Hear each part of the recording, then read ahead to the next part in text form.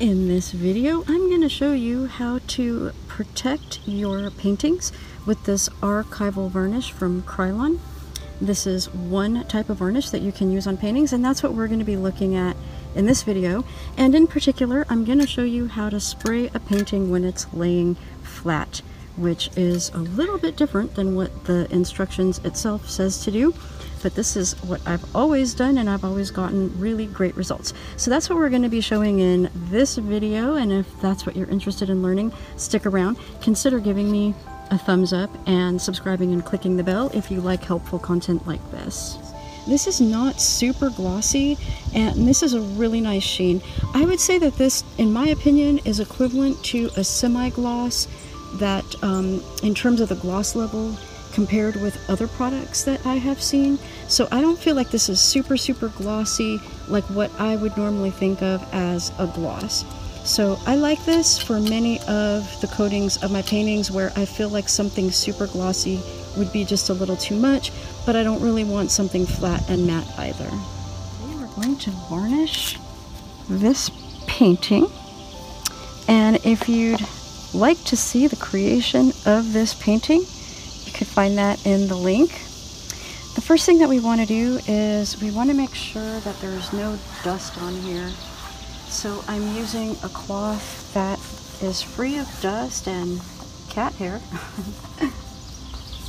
Alright, especially if this has been hanging on the wall curing or up on its end curing, you want to make sure that there's no dust. So you can use a microfiber cloth or an old t-shirt as long as you're sure that there's nothing on it. I might actually have problems with my cats. So you also want to make sure that there's no dust or pet hair on the surface that you're going to be doing this on either. And you want to be in a well-ventilated area, so I'm outside. Now the directions do say to have whatever it is you're spraying upright so that the can itself is more in this position. But I've typically done my paintings with them drying flat, so in this video I'm going to show you how I do it with the painting drying flat. So you have to shake your can. You want to make sure this is shaken really well.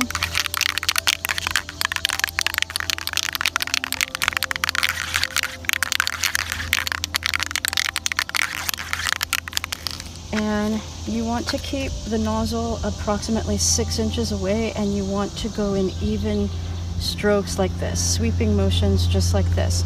I like to actually get my spray going out, not on the painting at first, just to make sure it's coming out in a nice mist and not an inappropriate stream, which might really mess up the finish on my painting. So I like to get it going like that. All right, yeah, that's good. So now I'm going to bring it back and forth and back and forth in a really fine coat. Okay, now I'm gonna let that dry. This does dry really quickly. It dries in about just a few minutes, but I'll let it sit for about 15, and then I'll come in and I'll do a second coat. I also will make sure that I get all of my sides and my edges within that mist. Okay, I'm going to come back in for a second coat. This has been sitting for a little while now, and I'm confident that the first coat has set. And again, I'm going to get my spray going out in the distance. Because I want to also make sure it's positioned in my hand correctly and that the spray is coming straight out. If I give it a test and it goes off to the side, then I've done that in my test, and I can get this readjusted before I actually go to put it on my painting. All right. So again, I'm going to spray, and then I'm going to come in these sweeping motions. I'm going to make sure I get these sides. I'm going to come around here. All right, the wind is kind of going against me there, but I want to make sure I got that side. And I want to make sure I get this edge. Okay.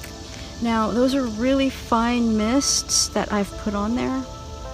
And now we're going to let that set. And again, very thankfully, this really sets up and dries to the touch really, really quickly. Another thing you can do to ensure that you've coated it well across the whole thing is you can just step to different angles and just kind of sway your head or your body and let your eyes sweep across it, and you'll be able to see the nice sheen where the coating has gotten. But if there are any areas that look just a little bit duller in appearance, then you know that you may not have coated it as well in that area, and then you can make sure that you target those in another coat. And you can put multiple layers of this. I usually put 2. I feel 2 is usually sufficient. Okay, so I noticed there's a little bit of a few areas here that just seem a little dull to me, and I want to make sure that those are covered really sufficiently. So this has been setting for a while after the second coat, and I'm going to come back in now and I'm just going to do another coat.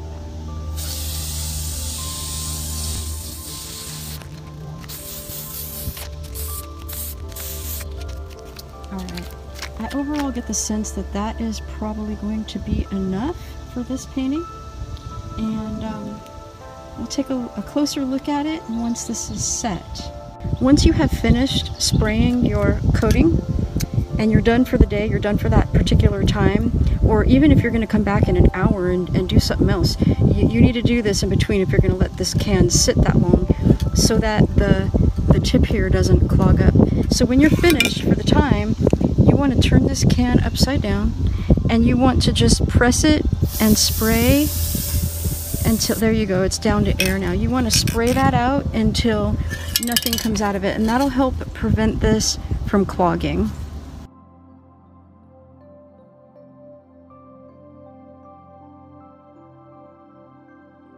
And this is what the piece looks like. You can see that there's a mild sheen to it. It just brings the colors out a little bit more than when it's just the flat dry paint itself. And yet it's not super glossy, which I personally like for many different styles of paintings. I do love a very high gloss type of look for some things, but not for all things. And so when I like something that has just a wonderful amount of sheen, this is my go-to varnish. Let me know what you think about this in the comments. Let me know if you liked this video, if you liked the outcome of how this varnish looks on this painting. Yes, now that I have placed this back on the wall where I have typically hung it, I can see that all of the colors have been intensified. The browner color is much deeper and much richer than it had appeared before, and the aqua colors are really just popping a lot more, especially in this area. They blended into the color the way that it looked a little bit more before, and now the intensity is much more prominent. This is very beautiful. I'm very happy that I was able to get to doing that today. And I appreciate hearing from you, and I look forward to seeing you in my next video.